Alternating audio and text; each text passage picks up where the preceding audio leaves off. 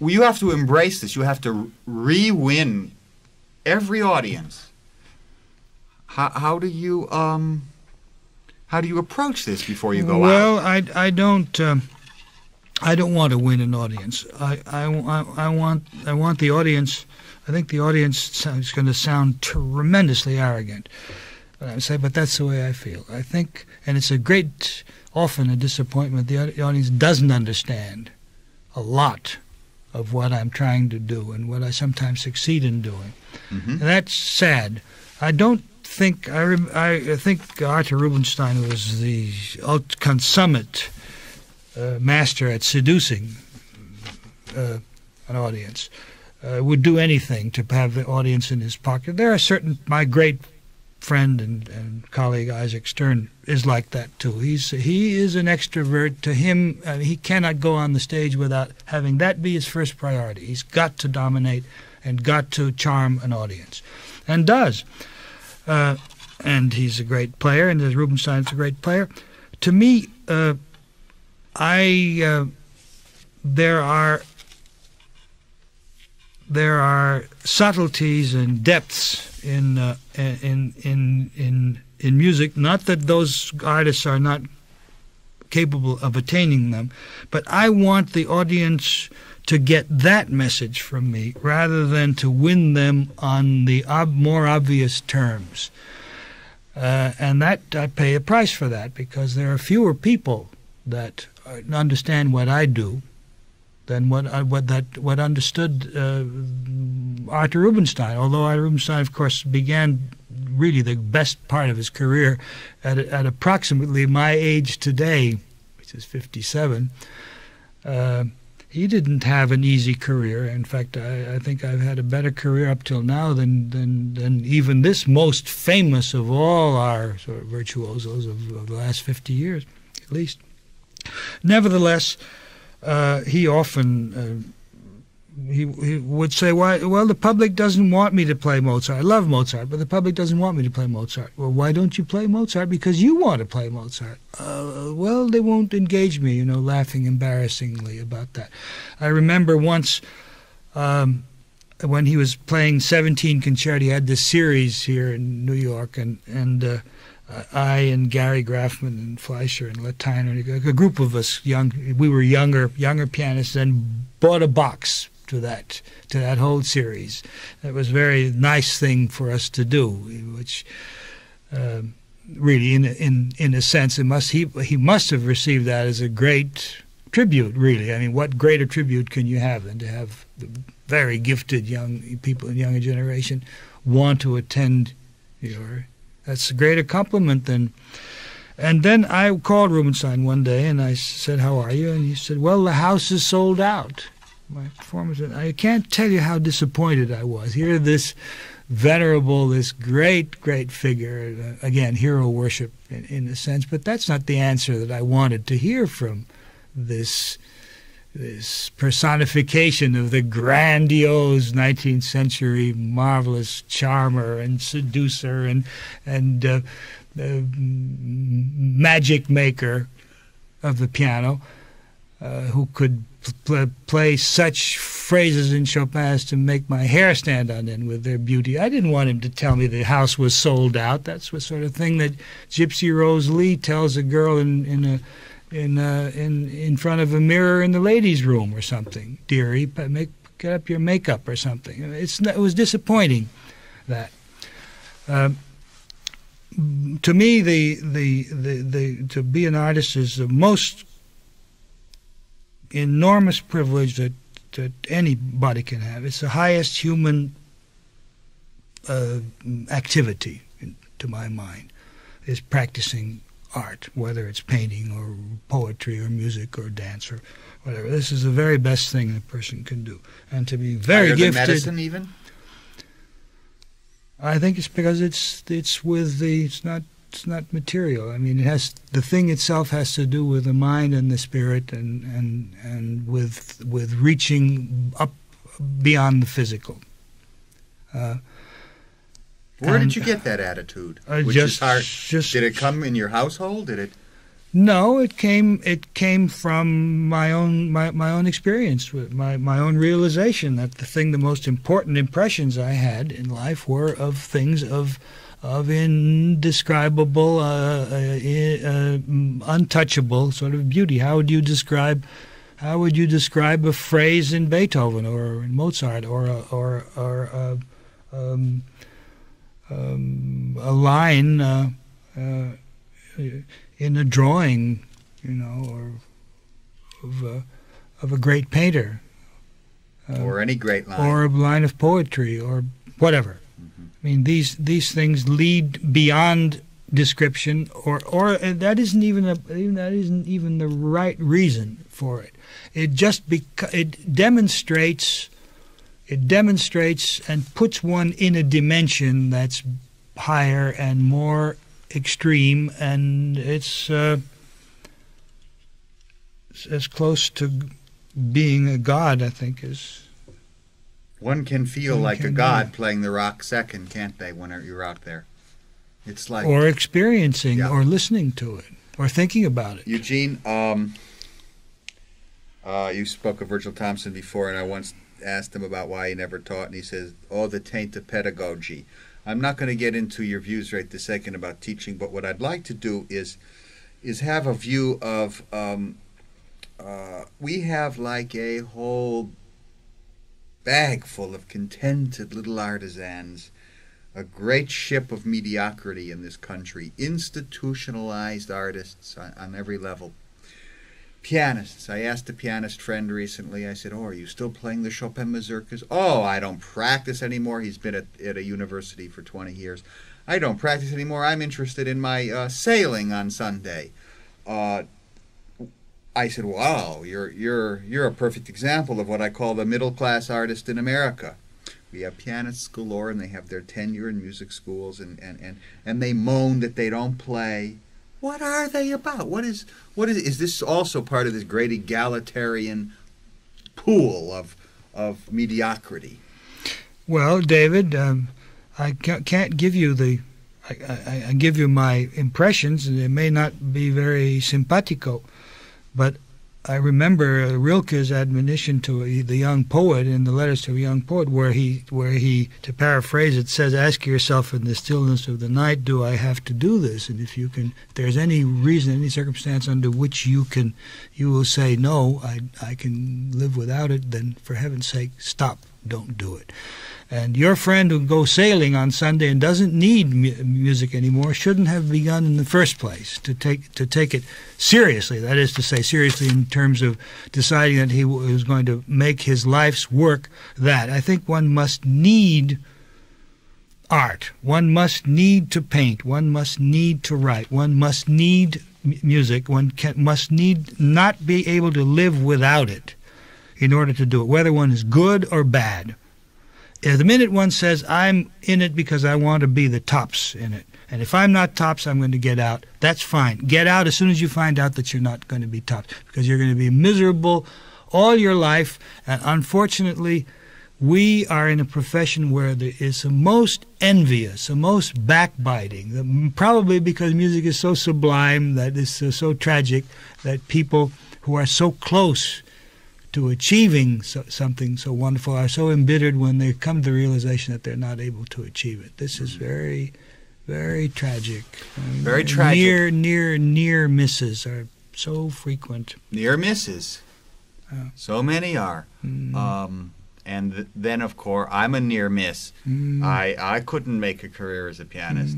So I said I couldn't do anything else but music, so I have continued and done what I could and made a living this way, a music director, programming, whatever. Would you have rather been an executive of some chemical corporation earning $500,000, $1 million a year, and having 4 pianos and making music for your own pleasure at home? So I go by what you just said, that I would prefer to stay in it.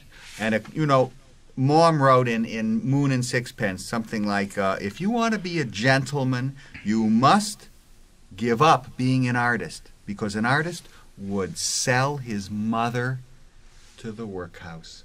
That's a little, yes, I remember that. That's a little what Mom might have done, but some artists didn't do that. He was a vicious man. Yes, he was. Not every behind artist is. that is a statement that we're discussing. It's about compromise. Well, we spoke about Sirkin. Here's a man who didn't sell his mother, but he wouldn't compromise. He would never compromise. Mm-hmm. He'd lie about anything except in the music. He never lies. Never. Mm-hmm. So I admire that. I don't think that Mom, although he's a great writer, it's irrelevant that I think he's a great writer. But yes. I don't think that that is the ultimate. That's a sort of a description of Wagner, but it's not a description of Beethoven. Here he was the ultimate moral man, very moral man. Mm-hmm. Of course, in this case, it was a description of Gauguin. Gauguin, yes. Yeah. The writer Margaret Anderson, she was the first to publish Joyce, in the little review, whatever it was, and she came out of Chicago. She loved piano. She knew Harold Bauer very well. She wrote something that interested me, and I've not asked anyone this ever. She said most criticism is largely reportorial. Critics tell you how the music was written, how it was played, the degree of virtuosity, the golden tone, and so forth, all of which you can hear for yourself, she says. But they never, and here's the key word though, speculate, she says, on what is called the under-knowledge of what is going on. Why one pianist's, quote, being, unquote, makes his playing deeper, more sensitive, more alluring, more savage, more desolate, or more reverent than others. At first, when I read this, I said, well, that's a little quaint, and it's a non-musician's way of thinking. And yet, the more I understand it, the more we do hunger in an age of such homogenization. Why does Horowitz have a certain sonority, a certain savagery, or a certain beguiling? Is there something in that being, or she calls it that underknowledge? Can you speak of this? Because it's a difficult subject. What makes your Brahms second so different than Sirkin's? Don't know. All that energy I just gave you. All that energy. There's no answer to it. What makes a fingerprint different? What makes each individual separate without wanting to be maudlin or banal? Because that's the way you can get into all sorts of trouble by saying, the variety of each human being is separate and unique unto himself. But it's true. In fact, it is true. We are different. And with very strong personalities, that comes out, and that's one of the differentiations of artists in today's world, where very often we're described as weaker, less powerful personalities than in the previous generations, the old golden age sort of personalities. Well, I don't really think that the first-rate ones have lesser personalities. It's just that there are more artists, and that there are necessarily a very small number of people who have that extra dimension in terms of their own work. And today they need to project a human personality from the stage, quite as such as a Pavarotti or an Itzhak Perlman. That's something. These are good examples of type that even before they sing or before they play, they represent something to the public visually that has nothing to do with what happens when they draw their bow or the other Paderewski one had it as a pianist. I mean, yes, but there are, on the other hand, we were speaking about Rachmaninoff, who looked a certain way, but who expressed nothing. You saw nothing but a Buddha-like But that was exterior. awesome, too. You had Heifetz, who was the most elegant, expressionless, like a polished panther or a Siamese cat, who radiated this incredible intensity. People said that he was cold. He was the very opposite thing to cold. He was the reddest, whitest, hot sort of a performer with incredible ferocity and intensity, which was hidden underneath this exterior. All right, this under knowledge, in your own knowledge of an artist, of your own being. Before you were saying there could be nothing more wonderful than to be an artist. That's a high form of practicing anything. Anderson, who didn't know Della Rocha, but she loved her playing of the Goyescas, as I do, so much. She never knew her, but she wrote, she and her art must have an identical nobility. Now, Della Rocha is the simple woman. I can't get into her. I've met her. I've interviewed her.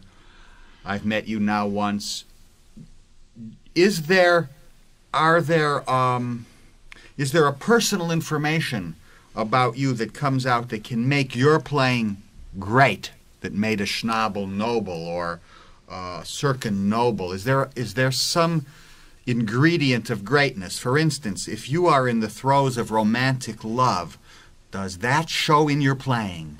If you're instinctive, does that show in your playing? Or on and on. Well, I think instinctive... Or are you... See, I'm getting away here from the idea of the servility that we, as late 20th century performers, think of the score. I am getting to think the score is not so much. The more you hear different performances, the more I'm hearing the performer, even though they say this doesn't exist anymore. It's existing more and more because records are really bringing it out. Your Schubert sonata couldn't be more different. Yeah. Yes. Yes. I don't know what the answer. I think it always was that way. You cannot hide. You cannot hide behind your playing. I don't know is that what Margaret Anderson meant. That it is in the it's in the ears of the listener and the eyes of the beholder, so to speak. In that sense, everything about a personality is manifest in their art. You said I wanted a different answer from Rubinstein. Was maybe Rubinstein superficial? Was his playing superficial a little? Yes, he was brilliant. He was brilliant. No, his playing was not superficial. His playing was not superficial. See, we're getting at something that is not but he had wordable. A streak. He had certain obsessions, certain complexes, and that was a function of it. He was a gambler. He was insecure, probably, maybe because he wasn't a terribly handsome man, so that the seduction of... Did all right, didn't he? He certainly did, both with women and the piano and the world. I mean, he seduced everybody. He made up for a lot of things, you know. This little Jewish boy from Poland, he dined with Churchill and with queens and kings. He didn't have to be a mountain man, but that was part of the reason he was able to succeed in this was because God gave him genius. He gave him a touch of the piano, gave him a way of expressing himself that made it all turn out that way. But it doesn't make it less disappointing that sort of an answer could come from him. Yeah. Nevertheless. Are you a noble spirit? I would like to be. I certainly admire that in other people. I think that nobility is not an aristocracy of economic class. It's a potential in a human being to look up, and that's where I'd rather look than down. I got it. Do you find, and I do, and it's incredible, you see, art has now become a therapy, unfortunately, instead of a way of life. Do you find people, and I know that in your youth, because in mine, friends would still talk about art passionately, but now people are embarrassed to talk of art. We're in such a smug, materialistic society that to discuss these emotions as we are, nobility and an attitude that is engendered in this conversation, is embarrassing to many people. They used to take it out by saying Tchaikovsky is no good. Now you don't even talk about your enthusiasm. Rubinstein said they used to cry over my Chopin nocturnes. Now they go to Schraft's and have an ice cream cone and discuss it. Very true. It's very sad. Sad. Yeah, that's true. At the same time, the need is greater than ever, and the tendency toward vulgarization is greater than ever. It's sad, but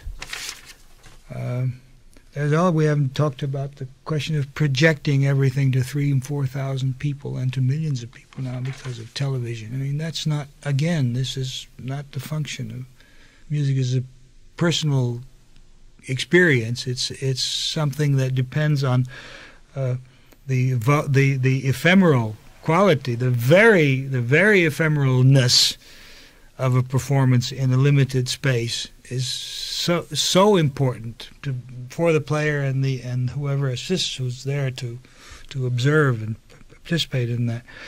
There's so much that goes underneath the attention of the listener in many theaters now, or has been pointed up through dials and through technical artificial means. Anyway, we have that's important. More. Oh, I don't know. All right. I'm going to speak of music schools in a sense here, although my quote I'm going to read you comes from the artist statistician Clive Bell. Have you ever heard of him? He wrote a book in 1913 just simply called Art, and it's a wonderful book. Anyway, in he's that a book, Bloomsbury set. Yes, he's married to Virginia Woolf's sister, a painter. Mm-hmm. Roger Fry yes, and all indeed. those people. Yes, indeed. He's yes, a most interesting man. He is a radical. He said, art schools do nothing but harm. In schools, there must be a criterion of excellence, and that criterion cannot be an artistic one. No master can make a student into an artist, but he can, and most do, turn them into imposters, maniacs, criminals, or just cretins, the unfortunate boys and girls who had been made artists by nature. They were. It is not the master's fault, and he ought not to be blamed. He is there to bring all his pupils to a certain standard of efficiency, appreciable by inspectors and by the general public. And is this not a definition of what music schools has turned into via the competitions now? I don't know. Okay. I don't know because I don't know much about music schools now. I do know what I think, which is not terribly distant from what Clive Bell wrote. I mean, he's talking about the British system of inspectors and all that. It's the same thing. The jury at the schools. I think what counts is the pupil and not the teacher. Mm-hmm. I think the teacher, if a teacher is a tit to be suckled on by a pupil. A pupil has to be attracted to whatever it is that he or she is interested in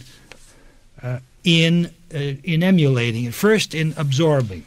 Now, in doing this, I'm describing what I think is my own method of learning.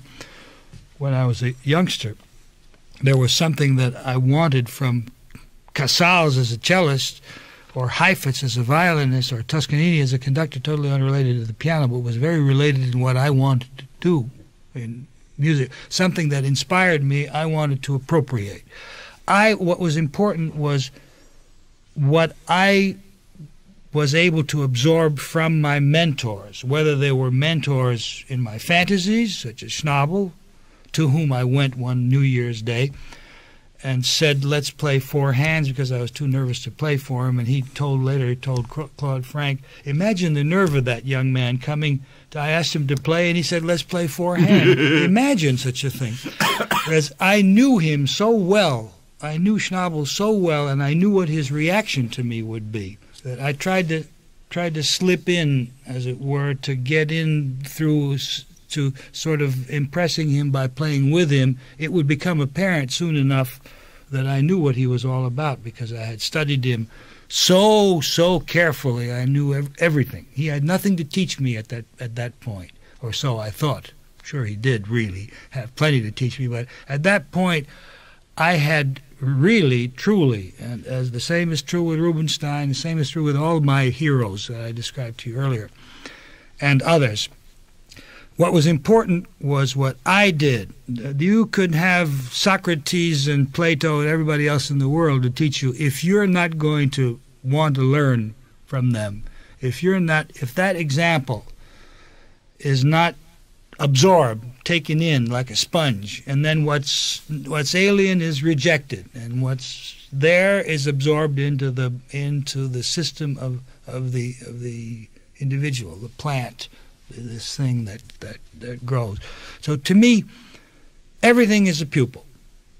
As a teacher, I listen to anybody who wants to play for me. I listen to, and I give them sometimes very painful. I don't like to do it, but I do it because sometimes I have to say, you should do something else because you're never going to. Usually they come and they want advice as to how to make their careers. They don't want answers to how to play Opus 106. No. They want to know which managers to go to. Of course. And it's amazing, amazing thing. So then I have to say, well, you're in a lot of trouble because you're not more talented than Murray Pariah, and you're not more talented than Peter Serkin, and you've got some rather stiff competition. Cécile Licard, do you think you can compete with these? This is a hard world. Well, anyway, what the most important thing is that an individual whom a youngster, an artist whom a youngster wants to absorb from, has to make himself available. And to me, that's the highest form of flattery. I don't know an artist that hasn't made himself available or herself available. If a young, gifted person comes to Alicia de la Rocha or to Horowitz or to anybody, says, this here, I play, what do you think of this and what do you think of that? It'll be the rare case that will say, go away, I don't want to, I haven't got time for you. And then how the youngster is able to transform what he learns or she learns by watching, by observing, not necessarily by listening to rules, but by absorbing the whole personality and translating that into their own terms. This passes through through a sort of psychic, artistic, digestive tract, if I can use harsh, crude terminology, but that's in fact what happens. Some people are good for the system and some cause diarrhea, and but it's all happens in the area of the pupil. On another level, it happens on the level of the teacher, and I think that's what Clive Bell was talking about. When you've got mediocre talent, then you need a teacher. Then, yes, you're taken as far as you can go. And your pedagogues, your Vengerevas, your Galamians, this is where they do their virtuoso